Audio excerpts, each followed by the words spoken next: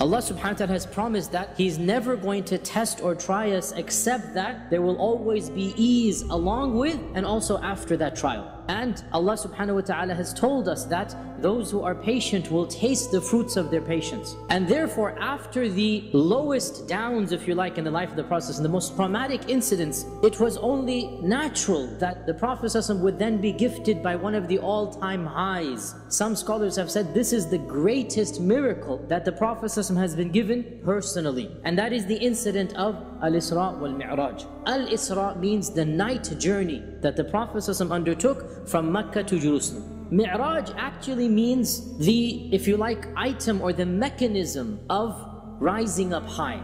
But we refer to it as the actual ascension, not the apparatus, but what the Prophet did, and that is to rise up to the heavens.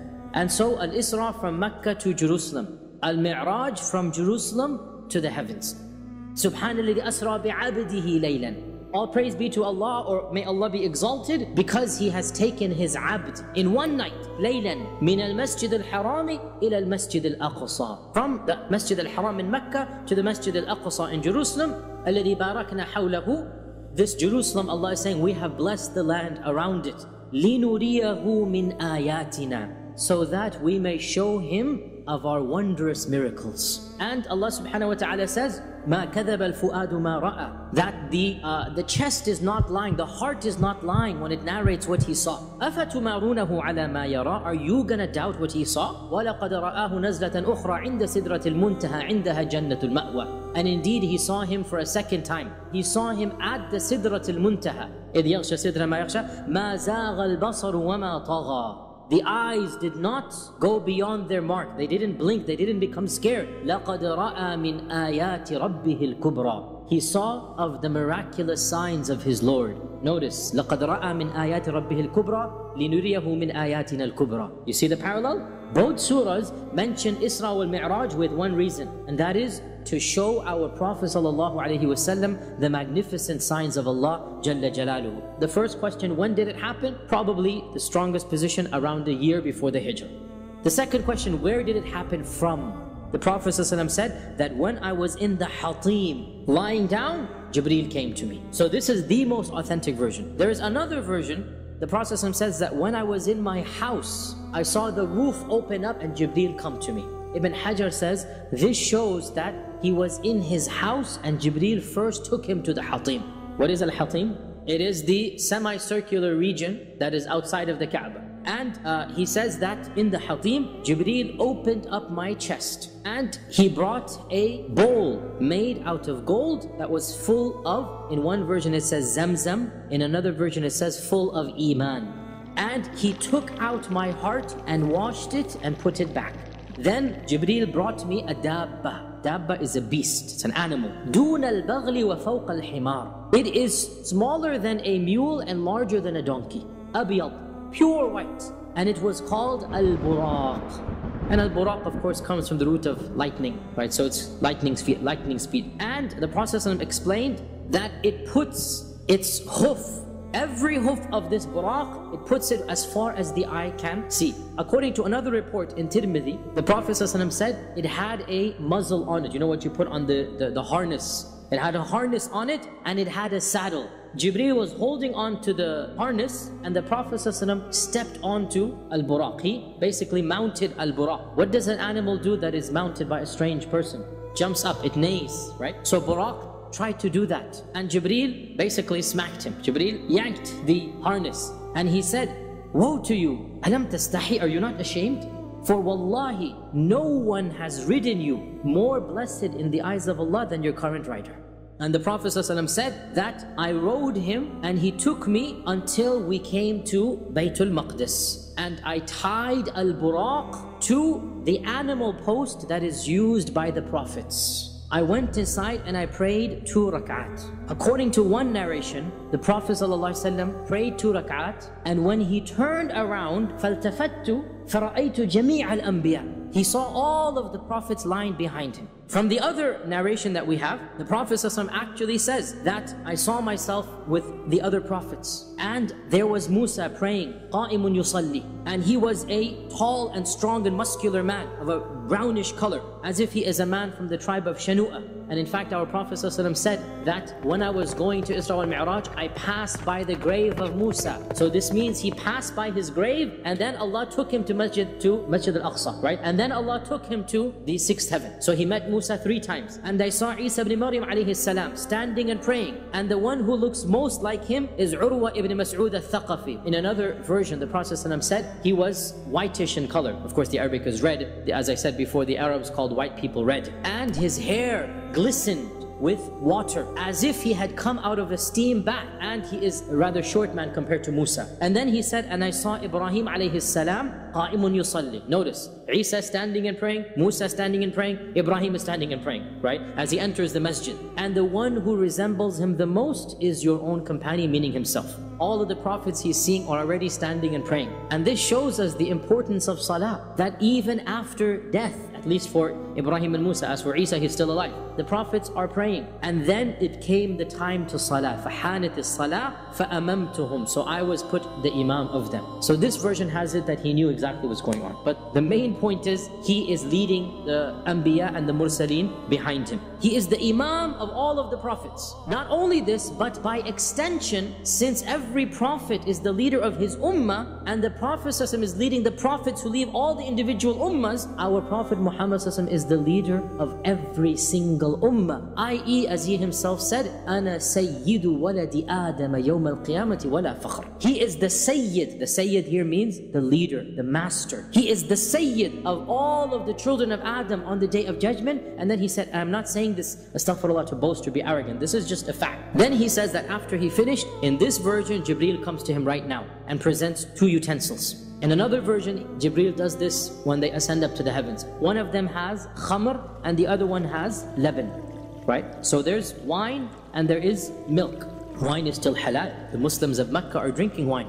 And Jibreel says, choose, and choose for your ummah. So the Prophet ﷺ chose the milk, and Jibreel says, you have chosen the fitrah. Asabtal, you have chosen the right one, and that is the fitrah. That is when the Jibreel came to him, and the Prophet ﷺ says, Jibreel asked permission for the doors of the heavens to open. And the gatekeeper behind the door asked, who is it? So Jibreel says, it is Jibreel. And the gatekeeper said, do you have anybody? And Jibreel said, yes, I have with me Muhammad ﷺ. The gatekeeper says, has he been sent for? Jibreel says, yes. So then the doors open up. So for every single one of the 7 heavens, the same story happens. They get to the 2nd heaven and it's closed. Jibreel asks permission. The gatekeeper says, who is there? Jibreel says, it's Jibreel. He says, is anybody with you? The same conversation.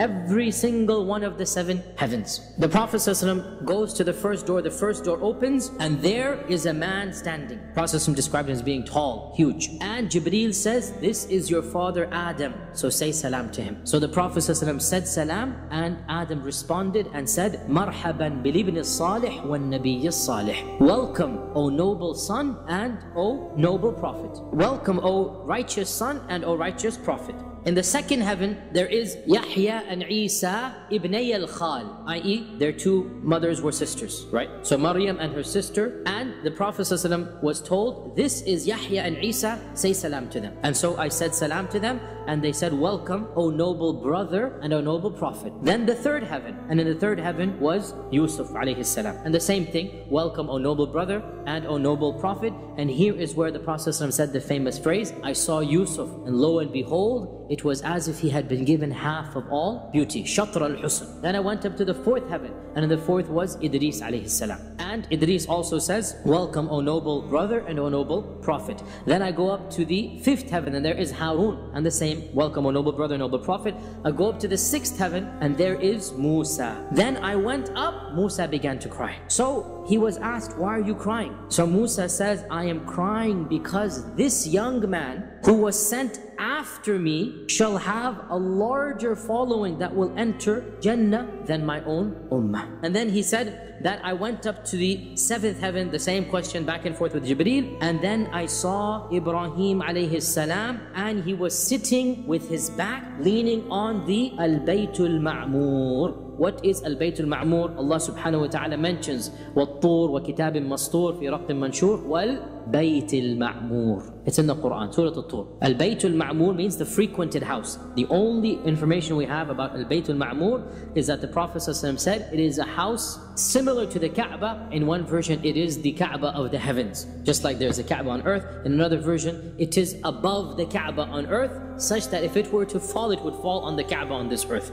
So it is above the Kaaba of this earth. And every single day since Allah has created the creation, 70,000 angels enter Al-Bayt Al-Ma'mur to basically do tawaf and pray, and those 70,000 never return, and every single day this happens. And Ibrahim is there because he is the one who built the Kaaba on earth, so he deserves to be associated with the Kaaba in the heavens. And Jibreel said to me, this is your father Ibrahim, هذا أبوك Ibrahim, say salam to him. And so the Prophet ﷺ said salam to him, and Ibrahim responded the exact same way that Adam had responded. Notice the beginning and the end, the same response, right? Welcome, O noble son, and O noble prophet. So notice the dabba or buraq is still tied at the post, okay? So the journey is very simple. From Masjid al-Haram to Masjid al-Aqsa. From Masjid al-Aqsa up to the heavens, then he's going to come back down and then use buraq to get back to Mecca. The Prophet ﷺ said that on the night he went to Isra Wal Miraj,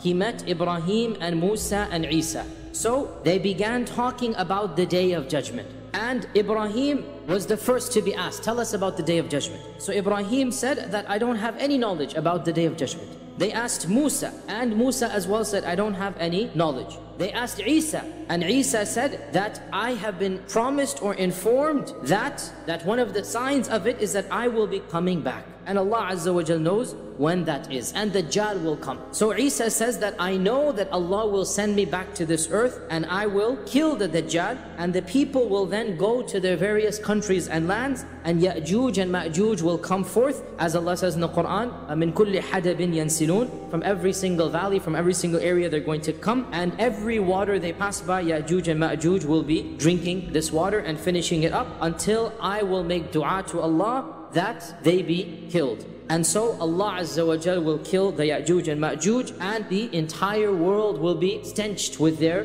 decomposed bodies. As far as one can smell their scent, their putrid smell. I will then make dua to Allah to get rid of these bodies, so Allah will send rain from the sky, and these bodies will be washed away. And when this happens, I have been told the Day of Judgment will be like a pregnant woman who's about to give birth. It's going to happen at any time. And the Prophet ﷺ says, what Isa says, we find it in the Quran. حَتَّى إِذَا فُتِحَتْ يَأْجُوجُ وَمَأْجُوجُ وَهُمْ مِنْ كُلِّ حَدَبٍ يَنْسِلُونَ. Seems very clear that the Prophet ﷺ is engaging in conversations with the other prophets. Where did this happen? Did it happen in Baytul Maqdis? One possibility. Did it happen when he's moving up to the heavens? Another possibility. There's another conversation that is recorded. The Prophet ﷺ said, لَقِيتُ إِبْرَاهِيمَ لَيْلَةَ أُسْرِيَ بِي. I met Ibrahim the night that I went on the Isra. And he told me, Ya Muhammad, O Muhammad sallallahu alayhi wa sallam, أَقْرِئْ أُمَّتَكَ مِنِّ السَّلَامِ. Give my salams to your ummah, and inform them, وَأَخْبِرْهُمْ أَنَّ الْجَنَّةَ طَيِّبَ التُّرْبَةِ. That Jannah, its soil is beautiful and luscious. وَأَنَّهَا قِيعَانِ. But it is barren. وَأَنَّ غِرَاسَهَا سُبْحَانَ اللَّهِ وَالْحَمْدُ لِلَّهِ وَلَا إِلَهَ إِلَّا اللَّهُ وَاللَّهُ أَكْبَرُ. And the seedlings that we put in this soil will come from everybody saying Subhanallah, Alhamdulillah, La ilaha illallah, Allahu Akbar. Every Subhanallah becomes a tree. Every La ilaha illallah becomes a tree. Every Allahu Akbar becomes a tree. It is also narrated, and again we don't know when. Perhaps this happened in Baytul Maqdis. Perhaps it happened after the 7th heaven. That he met Malik. So our Prophet ﷺ said that Jibreel said to me, O Muhammad ﷺ, this is Malik, the Khazin of Jahannam, the gatekeeper of Jahannam, give him salam. So the Prophet ﷺ said, I turned around to greet him. Before I could say anything, he was the one who greeted me, so I returned the salam. And he did not smile at all. He seemed completely somber and completely sad. And so the Prophet ﷺ asked Jibreel, why is he like this? And so Jibreel responded that he has never smiled or laughed since he has been created, because his job is Jahannam. And once he's seen Jahannam, he has never smiled or laughed. But Jibreel added, were he to have smiled for anybody, it would have been you. He then proceeded onward. So we are now basically above the 7th heaven. He has met all of the prophets, including Ibrahim alayhi salam, and now he proceeds onwards above this. What is beyond this? He said, and then I saw in front of me the Sidratul Muntaha. What is the Sidratul Muntaha? The Sidra is a type of tree that is known for its large branches, and it's known for its delicious fruit and sweet scent. And Muntaha means the very end. So the Sidra at the end, this is how it translates into. In English, this is called the lot tree. And the Prophet ﷺ said, the fruits of this tree were as large as the water jars of Hajar. And then he said, its leaves are like the ears of the elephant. And then I was told, هذه سدرة المنتهى. This is the Sidratul Muntaha. In a hadith in Bukhari, he said, ثُمَّ انطَلَقَ بِي. Then Jibreel continued going up with me until we got to the Sidratul Muntaha. فَغَشِيَهَا أَلْوَانٌ. There were colors basically going up and down the tree. لَا أَدْرِ مَا هِي. I don't know what those colors are. And Allah Azza wa Jal himself says in the Quran, إِذْ يَغْشَى السِّدْرَةَ مَا يَغْشَى. That when the tree was covered up by what it was covered up with. Allah doesn't tell us what. This is the last thing that the Prophet ﷺ saw before he went above to meet Allah subhanahu wa ta'ala. And we know that everything that rises up from earth stops at Sidratul Muntaha. Allah says in many verses that Allah raises things up. The soul's prayers, du'as, good deeds, right? Kalimat tayyib, all of these things, Allah raises it up. Abdullah ibn Mas'ud said that the Prophet ﷺ said, then when I went on the Isra, I stopped at the Sidratul Muntaha, and he said, it is in the 6th heavens. At the Sidratul Muntaha, everything that ascends up from the earth stops there. And it is basically absorbed by the Sidratul Muntaha. And from it descends down everything that is coming to this earth, and it emerges from it. So Allah's rahmah and the rain and anything that Allah wants to send down starts from the Sidratul Muntaha. The Prophet ﷺ said, farashun min dhahab. So one of the things that is surrounding the tree are beautiful butterflies with exotic colors made out of gold. Ma zagha al-basar wa ma tagha. The eyes of the Prophet ﷺ did not move beyond that, nor did they go astray. Then Allah says, لَقَدْ رَأَى مِنْ آيَاتِ رَبِّهِ الْكُبْرَى. Looking at this tree, Allah says, He has seen of the ayat al-kubra. And if Allah is saying this is a major ayah, then what is bigger than this, right? The Prophet ﷺ said, it kept on changing until nobody can describe it for you. It's an ever-changing tree. Then the Prophet ﷺ said, and at the base of the Sidratul Muntaha, there are 4 rivers coming down. 2 of these are hidden and 2 of these are open. So I said to Jibreel, what are these rivers? So Jibreel said, as for the hidden ones, they are ones in Jannah. You're not going to see them in this world. And as for the ones that everybody can see, the river Nile and the Euphrates river. Jibreel is telling him that the Nile and the Euphrates are blessed rivers. As for the 2 rivers of Jannah, they are Al-Kawthar and Salsabil. In one version, the Prophet ﷺ said, ثُمَّ رُفِعَ لِي الْبَيْتُ الْمَعْمُورِ. Then I saw Al-Baytul Ma'mur. In one hadith, it says that, so I passed basically Ibrahim in the 7th heaven, and then I saw Sidratul Muntaha. In the other hadith in Sahih Muslim, the Prophet ﷺ said, and then I went to Sidratul Muntaha, and it is in the 6th heavens. Imam al-Nawawi tries to explain this, and it seems like a good explanation. The trunk of the tree begins in the 6th heaven, but its branches finish at the end of the 7th heaven. Nothing of the creation of this world, at least, is beyond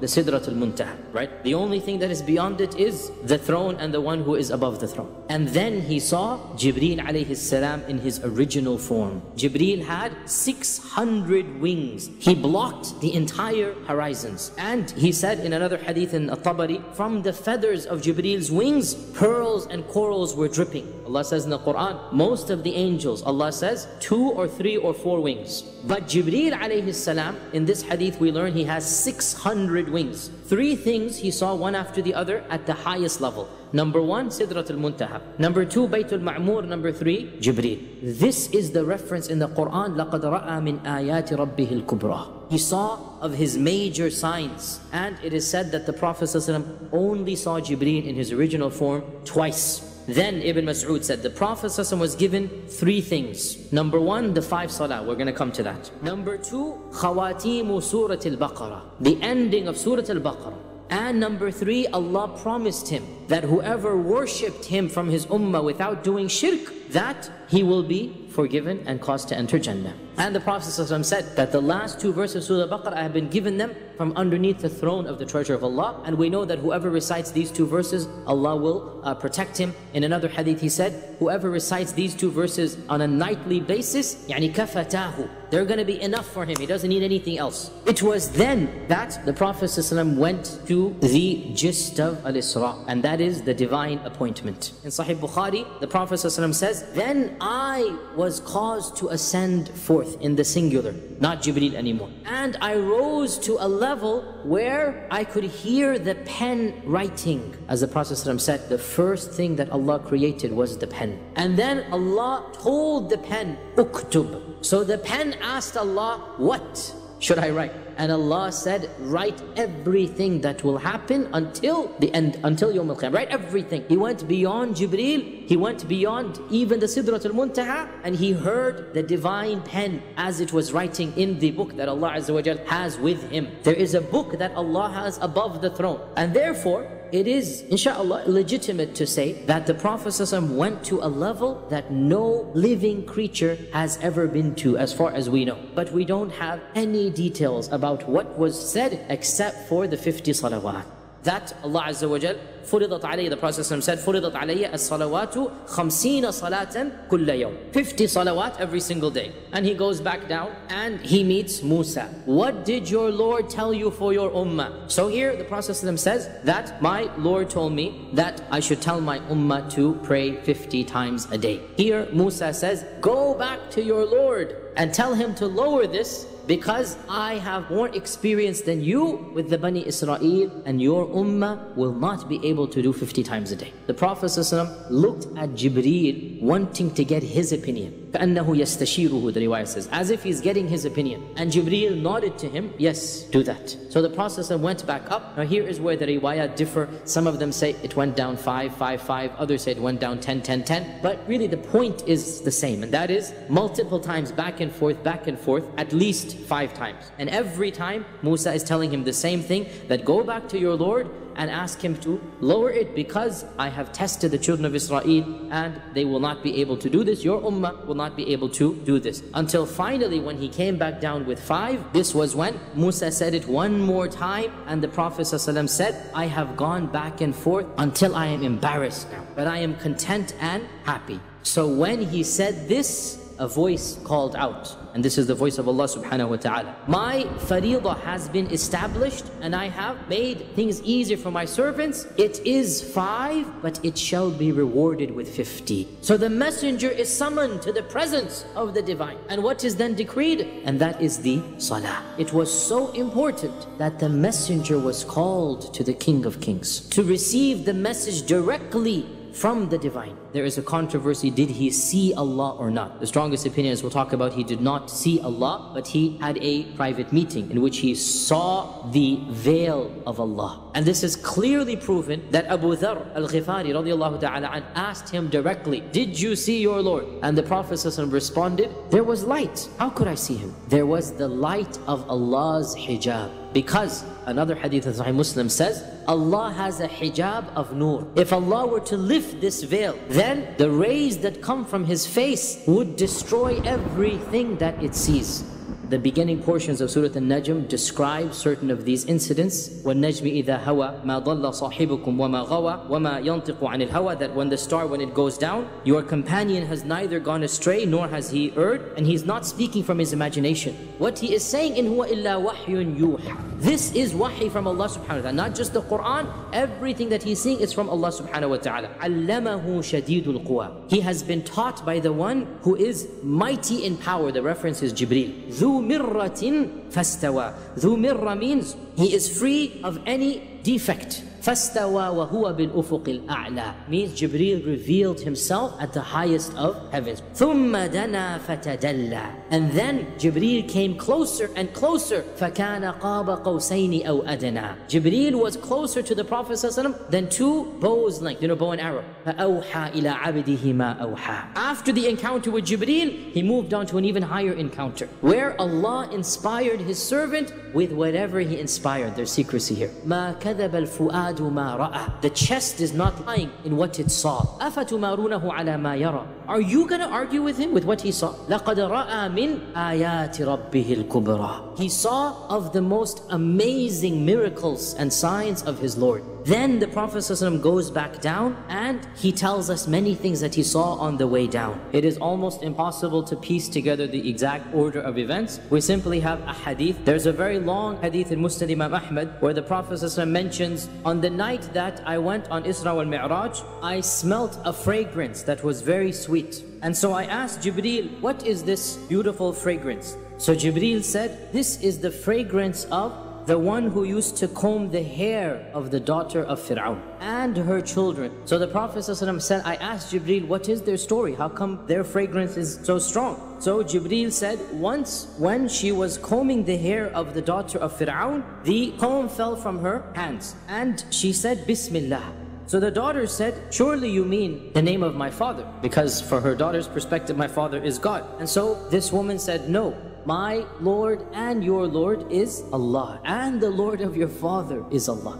And the girl said, do you want me to tell my father you said this? And this woman, whose name we don't even know, said, yes, go ahead. And so when Fir'aun found out, he called this slave girl and asked her, are you saying you have a Rabb besides me? Because Fir'aun used to say, Ana Rabbukum al-A'la. And Fir'aun used to say, as the Quran says, قَالَ هَلْ عَلِمْتُ لَكُمْ مِنْ إِلَهٍ غَيْرِي Did I ever teach you there's another God besides me? Because he has to teach his people about God. And this is exactly what he asked this lady as well. She said, yes, my Lord and your Lord is Allah. And so Fir'aun ordered that a cauldron be put of fire and it was boiled in front of her, and she was told that she has to throw her own children into the fire, one by one, or else acknowledge Fir'aun as her Rabb.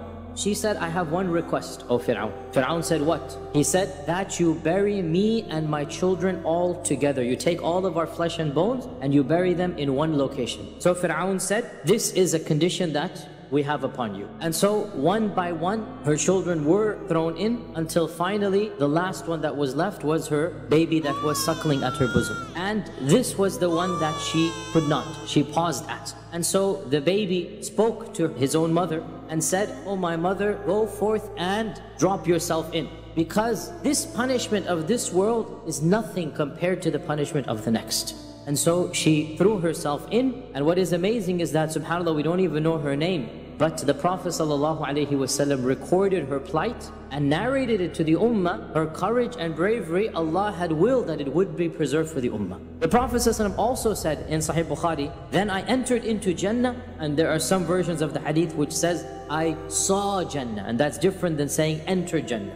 And I saw in it tents made out of pearls, and I saw that the soil of Jannah was made out of musk. The Prophet ﷺ also said he saw many of the punishments of hell.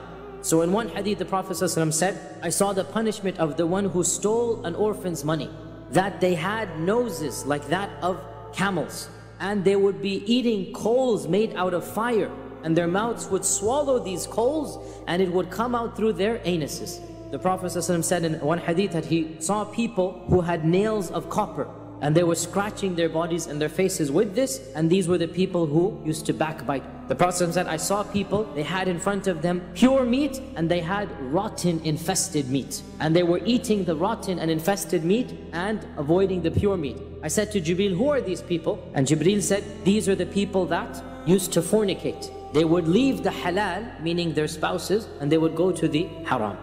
In another hadith, the Prophet ﷺ said that he saw people with such large bellies that they could not stand up. They were on the ground, and animals were being brought over them to trample over them as a punishment. And when he asked who they were, Jibreel said, these were the people who would get their money from riba. And the Prophet ﷺ also said that he saw people who were cutting their own lips and their tongues with scissors of copper and scissors of punishment and fire. He asked Jibreel who these people were. Jibreel said these were the people who used to tell others to do good and they would forget themselves. The Prophet ﷺ also said, and I saw Dajjal, and one of his eyes was bloated. In another hadith, the Prophet ﷺ said that I saw Dajjal, and I will tell you something about Dajjal that no other prophet has ever told his people, and that is that his left eye is like a rotten grape. And the Prophet ﷺ said, know that Dajjal is a'war, and a'war is one-eyed. The Prophet ﷺ came back down to Jerusalem, and he then rerode Buraq. So Buraq is tied up in Jerusalem, right? Remember, Buraq is an animal that is for this world to transport him from Mecca to Jerusalem. As for the transportation from Jerusalem to the heavens, this is what is called Al Miraj. So when he gets back down to Jerusalem, he then rides the Buraq back to Medina. And there are some narrations that are not fully authentic, but there's no problem in them to affirm them as well, that the Prophet ﷺ passed by 3 caravans of the Quraysh that he recognized. When he came back to Mecca, the Prophet ﷺ went back to sleep, he said, and he woke up in the Haram. And this clearly shows therefore that the actual Isra took place from the Haram itself to Baytul Maqdis and then back to the Haram. So the Prophet ﷺ said, when I woke up the next morning, I felt an anxiety about how am I going to tell the people of what happened to me, and what will they say, and they are going to reject me. And as I was sitting anxious and nervous and worried, he's sitting in front of the Kaaba. The enemy of Allah, Abu Jahl, passed by me and he saw me in that state. And so Abu Jahl said to him in a sarcastic manner, what is the matter with you? Why? Has anything happened? The Prophet ﷺ said, yes, something happened. So Abu Jahl said, what? So the Prophet ﷺ said, yesterday, last night, I was taken from here to Jerusalem. So Abu Jahl was shocked and he said, and you are now here amongst us? You're now waking up amongst us? And so the Prophet himself said, he didn't know whether to make fun of me then or to wait so that I would not retract when he called the other people. The Prophet said, yes, I'm waking up amongst you here. So Abu Jahl said, if I call your people, meaning the Quraysh, will you tell them what you have just told me? And so the Prophet said, yes, I will. And so Abu Jahl began screaming out to the people, Hayya ma'shara bani Ka'b ibn Lu'ay, which is the great-grandfather of the Quraysh. Come forth,